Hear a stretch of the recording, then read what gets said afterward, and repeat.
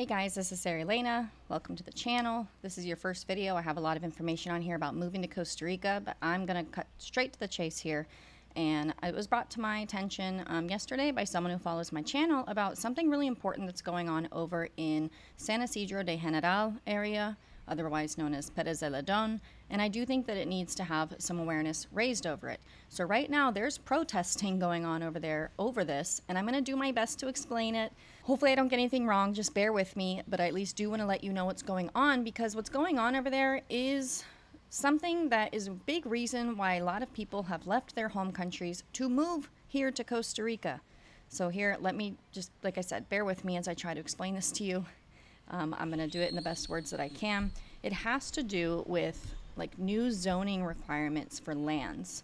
So the government, I guess 6 days or so, announced that they were going to be having some regulations and that they were going to become effective as of yesterday.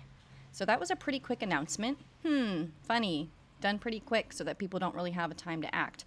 However, the people are speaking up and they are acting, and I'm going to try, like I said, I'm going to try my best. Please bear with me. If there's anything that I say that's incorrect or you are more well-versed in this, please put it in the comments below. And, you know, I do want to provide updates on this situation as well.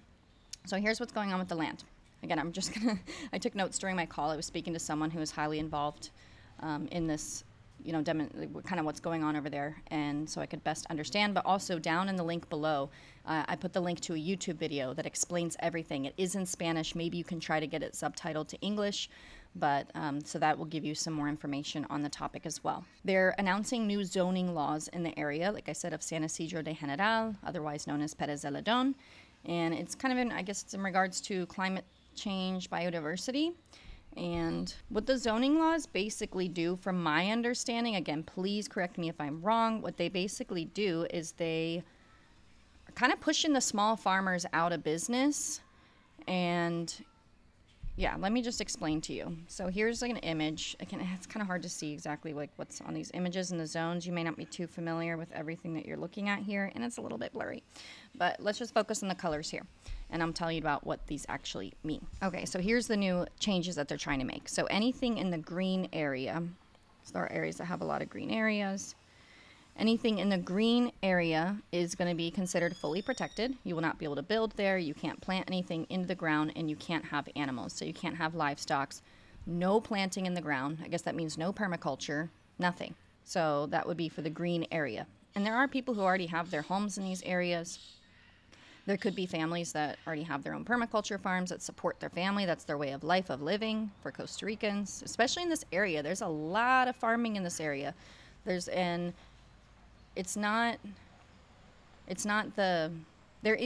the mass farming of when you just see huge fields of pineapples all over the place. And of course there's no biodiversity, but there are a lot of farms out there owned by Costa Ricans that are their own private family business that feeds their family, that they bring produce to the farmer's market. Maybe they deliver it to other parts of the country so that other people do get to have fresh food, you know, good food to actually eat and put in their bodies.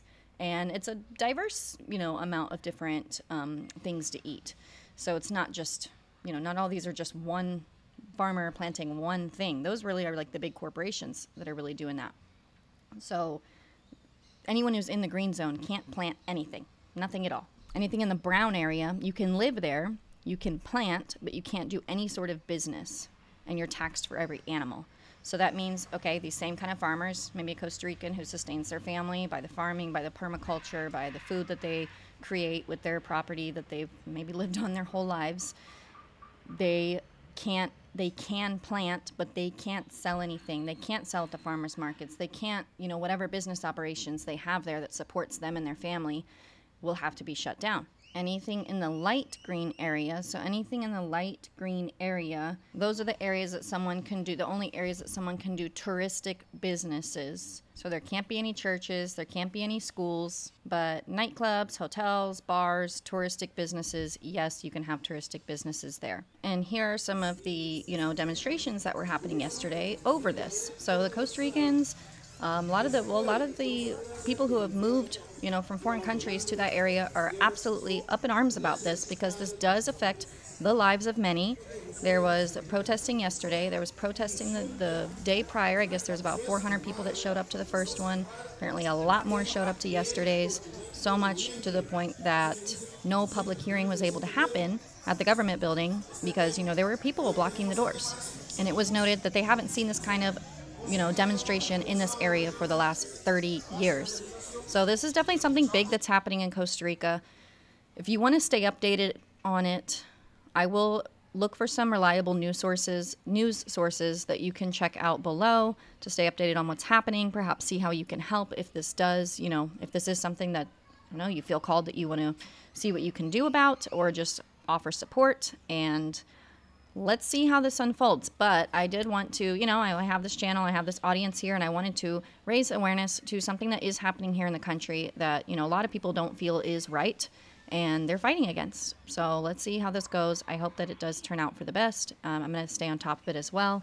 Like I said, I have someone who've reached out to me who is keeping me posted on everything. So as I stay posted, I will keep you posted as well. All right, well, thanks again for viewing. If you want to dive further into this topic, there's some resources down for you below that hopefully can explain it better than I can, but at least wanted to let everyone know what's going on. All right, have a wonderful weekend.